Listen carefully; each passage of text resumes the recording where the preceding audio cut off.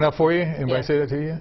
Okay. It's been a muggy Monday as our heat wave stretches on. People are doing whatever they can to stay cool, including taking a dip in the fountain at Logan Square. Well, Chief Meteorologist Bilo is here with the next weather alert forecast, and boy, we are just sweltering in this heat.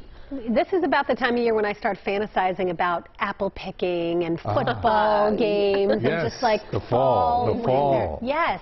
Feels so far away right now. It really does. We're in the mid-90s again today. We are in another heat wave. This one, we thought maybe we would break it over the weekend. We did not, so it's now in its 7th day. Will probably end up being a 9-day long heat wave, the longest one this season so far. We had 8 days last time.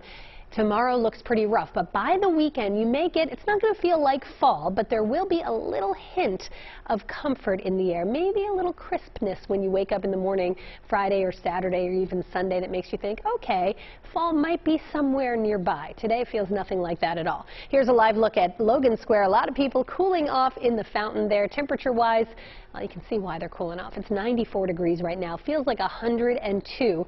Dew points are so high. There's so much humidity that it feels more than 5 degrees hotter than it actually is. So you have to dress for that feels like temperature. That's what your body will really feel like when you step outside. That's how your body's going to respond to this heat. Temperatures right now across the map, we're in the 90s in most spots. Atlantic City getting a little bit of a break here, a south wind bringing some cooler air in off the water.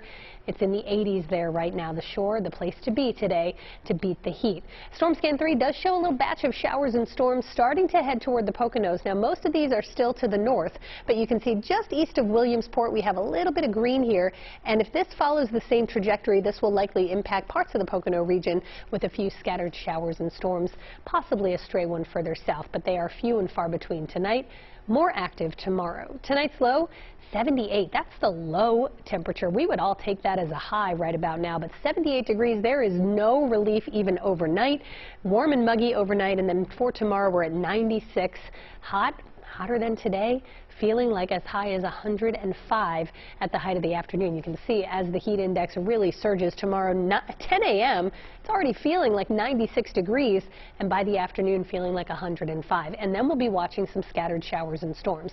So anything tonight is very isolated. Tomorrow, we get storms start to fire up here about 6 or 7 o'clock. You can see they will be with us through tomorrow evening. Some of these could be locally intense, by which I mostly mean heavy downpours. We are in a marginal risk for severe weather. You can see this narrow corridor of green. That's a level 1 out of 5. Basically for strong gusty winds, but I think any storm will run a bigger risk of flooding rain because of just how much moisture these storms have to work with. So a few storms late tomorrow, a few more widespread storms on Wednesday. Biggest risk, heavy rain with downpours and perhaps some localized flooding. Very localized. You have to get stuck under one of those storms, but very heavy rain.